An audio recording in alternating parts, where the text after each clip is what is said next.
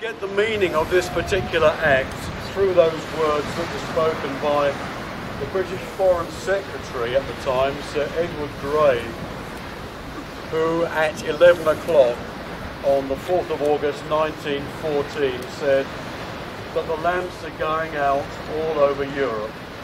We shall not see them lit again during our lifetime. And so as we go through our service, the candles will be extinguished.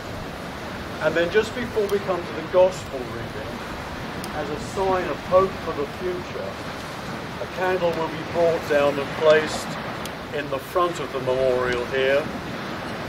And also we've got some children in our midst who too are going to bring some candles out to put alongside them. I begin with a very famous verse from the Bible that's very often used on Remembrance Sunday. Jesus said, "Greater love has no man than this, that a man lay down his life for his friends. You are my friends, if you do as I command you."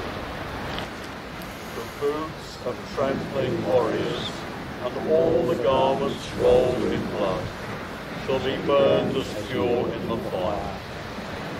People who walked in darkness have seen a great light. Those who lived in a land of deep darkness, on them light has shined. They rejoiced before you as with joy at harvest, as people exult when dividing plunder.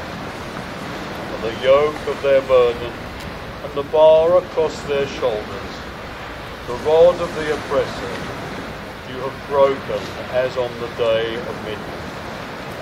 For all the boots of trampling warriors and all the garments rolled in blood shall be burned as fuel for the fire. For unto us a child is born, and unto us a son is given, and the government shall be upon his shoulders.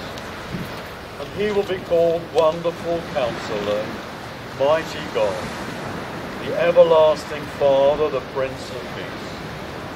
For his authority shall grow continually, and there shall be endless peace for the throne of David and his kingdom. He will establish it and uphold it with justice and with righteousness from this time onwards and forevermore. Glory to the Father, and to the Son, and to the Holy Spirit, as it was in the beginning, is now, and ever shall be, forever and ever. Amen. For all the boots of the trampling warriors and all the garments rolled in blood shall be turned as fuel for the fire.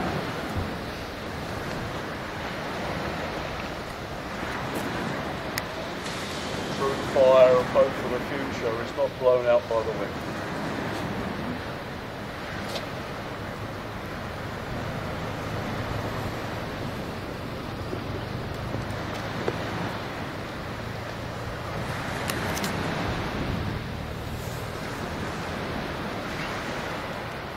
Familiar words of the prayer of St. Francis. Lord, make me an instrument of your peace. Where there is hatred, let me sow love. Where there is injury, pardon.